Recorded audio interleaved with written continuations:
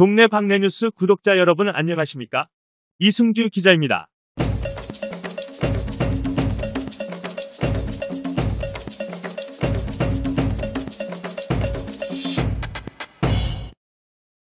오늘은 강북구 소식입니다. 서울강북경찰서 교통과에서는 어린이 교통사고 예방을 위해 어린이 가방에 형광색 안전마크를 표시한 형광 가방 덮개를 배부하고 있는데요.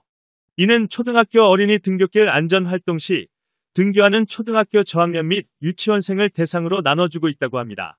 형광 가방 덮개는 눈에 잘 띄는 형광색으로 뒤에서 달려오는 자동차로부터 발생할 수 있을 어린이 교통사고를 예방하고 보호구역 통행 제한속도인 숫자 30이 크게 적혀있어 운전자에게 경각심을 주고 서행을 유도하는 장점이 있습니다.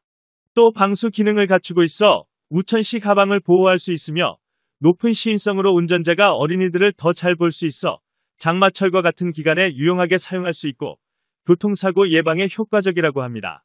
가방 덮개를 필요로 하는 초등학교, 유치원, 어린이집 등은 서울강북경찰서 교통과 교통안전계로 신청하면 선착순 배부할 계획이라고 하는데요.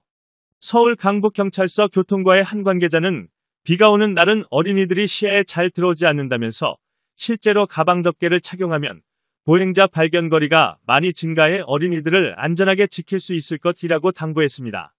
강북경찰서의 참신한 아이템으로 어린이들의 교통사고를 예방하는 데 큰 도움이 되기를 바라겠습니다.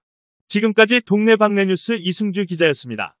시청해주신 구독자 여러분 고맙습니다.